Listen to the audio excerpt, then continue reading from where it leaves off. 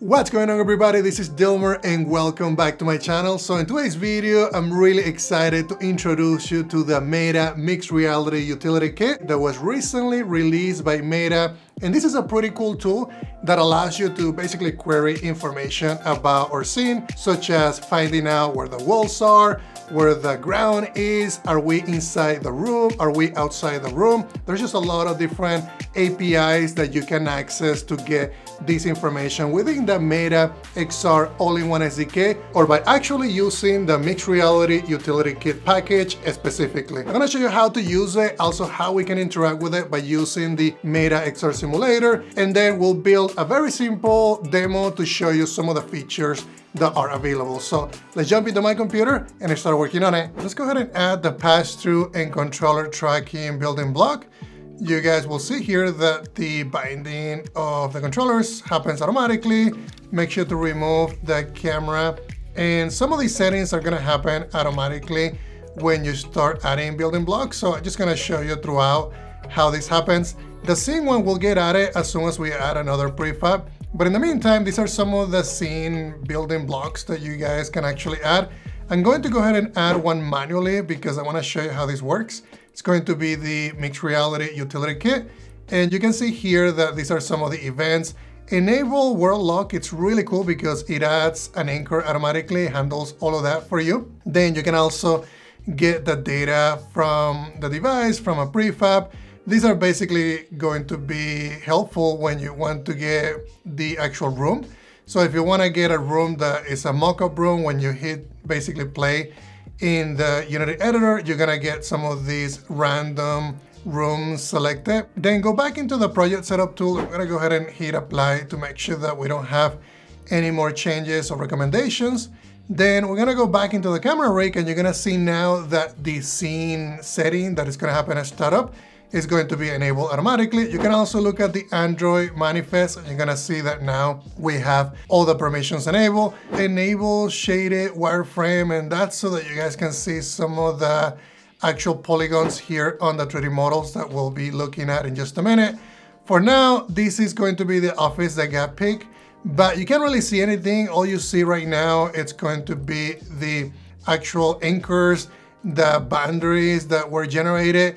But if you want to see something actually render, you're going to have to go back into the tools here on the MRUK package and then add the effect mesh. Then in here, we're going to start looking at some of the settings. These are going to be the materials, the actual material that is going to be rendered when the scene gets pulled either from the device or from the actual prefab. We can also look at border size, colliders, and then also cut holes if you want to cut through basically a window. So if you look in here, we hit play now, we can see the actual render room. In this case, we have colliders because we enable colliders. And this is really helpful because now you can start testing these in the Unity editor. You don't have to, push it to a device and see if things work, because this allows you to basically get information from prefab. So this is really, really powerful when it comes to testing and designing experiences that relied on the actual physical world. So now let's go ahead and go into the effect mesh. I'm gonna change the border size to be 0.1. And you're gonna see now that the objects have an edge, and that's because the border size affected the way that they get rendered. So if we change it to 0.05, now you're gonna see that there's going to be a little bit less of an edge, of a border edge on the polygons. So if we go back and change that render material here, I'm gonna just select something basically that comes out a little bit more so that we can see shadows. So you can also test shadows as well in here. And the idea is that you can change the materials, right? And that's what this is going to allow you to do. So let's change the border size to 0 and then activate the Meta XR simulator so you guys can see that that actually can be tested as well. And you guys can see here that this looks really cool, and everything is being basically tagged, right? We have couches, we have chairs, we have tables, and the actual shapes, the actual models were generated based on the, what it sees in the physical world, which in this case is emulated. So now if we go back and let's go ahead and select two labels and also cut through the window frame. So now now with the Meta XR Simulator, we can see that only the walls and the ground generated a material because those were the only ones that we added on the labels. And that's a pretty cool tool that allows you to have a lot more control over your scene. You can also see the holes that were selected, which in our case were the windows. So you can imagine all the different type of experiences that you can create with these features now that we have that level of control. So let's go ahead and scan my room in here. This is gonna be required if you want to push this to the actual device, because the device is actually going to need the scene understanding. In this case, I have a very small office, but you still can build some experiences. For that, I can resize some of the different elements just to make sure that it matches. And you guys can see here that this now works well. This is the experience that we just built by just doing a few clicks. So now let's go back into Unity, and we're gonna be adding the Learn XR Core package. And this is so that we can add a logger, and I wanna just show you some of the events that get executed by using MRUK. So we're gonna go ahead and add it, and then also just tweak it a little bit. I'm gonna change the X, Y, and Z position. I'm actually going to change the rotation a little bit. That way it's not tilted up and we can see it pretty well. And then if we go back into the actual MRUK, now we're gonna start binding some of the events. I'm gonna bind the scene loaded event. That way I know when the scene has been loaded. And this is helpful if you want to activate some of your game objects at a specific time. Let's say that you relied on the scene to be created, then these two events are gonna be very helpful when it comes to, you know, basically binding into your game life cycle. So it's gonna be really helpful that you have these two events available. So what I'm gonna do to test it though, let's go ahead and select the game room, and I'm gonna go ahead and hit play one more time. We can check it out. You can see that two events here generated in the application log.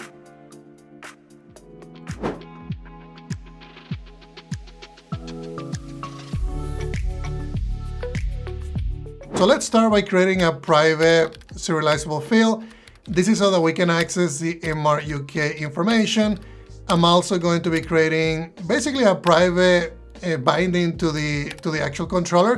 That way we can basically hit a button, and then when we hit the trigger button, we're going to be placing objects on the different walls that we have detected around us.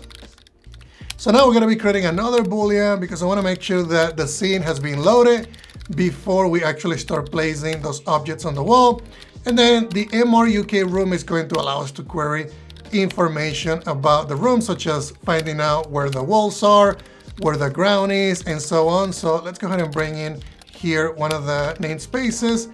And then let's go ahead and delete these. And then I'm going to be adding a new method. And this is going to be on enable so that we can bind to determine when the scene has been loaded. So you can do MRUK and then room created event. So when the room is created, that's when I want to start binding the current room private variable that I have in here to the room that I got from the actual device. So it's gonna be very simple. We're just gonna be passing in the MRUK room. So let's go ahead and call this one room. And then now that we have this created, we should be okay. I think I have an issue here on disable. We need to actually remove the listener.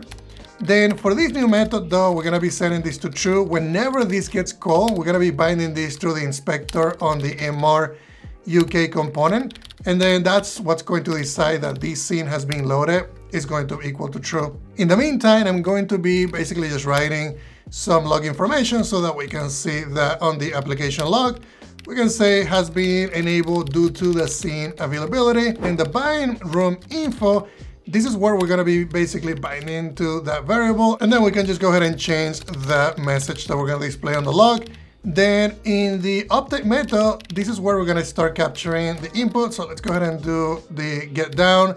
And then in our case, we're gonna be using the primary index trigger. That way, whenever I press that on the controller, we can start basically executing the code that is going to generate prefabs on all the different walls that we have. Then for this though, I want to add a new private property that is going to check to make sure that I don't have the current room, and then basically that is not null and that scene has been loaded. This is so that we can make sure that everything has been loaded before we let the person or the user actually start to place objects on the walls. And then we can say, okay, if the wall anchor objects has been created basically equal to 0, if we haven't really added any objects on the walls, then we're gonna be creating them, right? Otherwise, we're gonna go through and then basically delete them all. That way we can have kind of a toggle that deletes them if they exist or creates them if we haven't created them. So the way that we can do this is we can basically loop through the list, and we can loop through the list because we know that we're already placing, we know that we already have them. The count is now basically 0, so we can go ahead and destroy them. And I'm actually going to be clearing the list once we have deleted all the different objects, and we can just go ahead and say something like the wall objects were deleted or we can just say the wall objects were deleted. So it looks like that's good to go. So now let's go ahead and loop through. In this case, we're gonna loop through the actual anchors that we have in the room. So we can just call these something like wall anchor. I think it's fine. And then we need to create a new basically object based on the prefab that we're putting above, and we're gonna be instantiating that. So the object is gonna be the object for wall anchors, and we can just go ahead and rename it, make sure that it is called prefab so that it makes more sense.